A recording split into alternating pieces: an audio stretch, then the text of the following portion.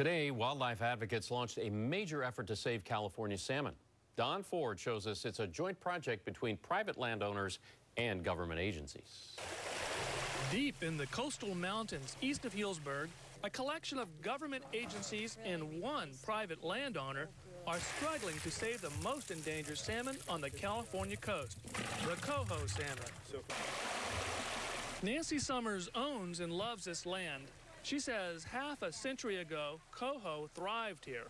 It started with me talking to a fish and game officer who said that there is a real need for a riparian conservation bank. And riparian means stream habitat. Using baby salmon bred in captivity, biologists used 5-gallon jug backpacks and hauled them upstream on Summers' property. The salmon are released in spots that were specially prepared ahead of time. It is sweaty, hard work. The two pink ribbons are the uppermost stocking pool.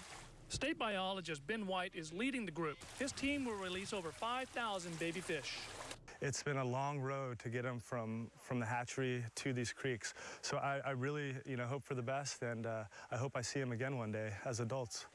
The coho salmon is nearly extinct south of the Golden Gate Bridge. Maura Egan works for the National Marine Fisheries Service. About 80+% of our coho populations are in watersheds where they're privately held lands. The biologists are planting the salmon now before the weather turns too bad for the winter. After the rain, there are 8 stream crossings getting here. No one will come back in, and the fish and the wildlife will have it to themselves. The coho salmon didn't get into such dire straits overnight, and it's not getting out of them anytime soon either. But this public-private partnership is an important part in the restoration of the species. In Sonoma County, Don Ford, CBS 5.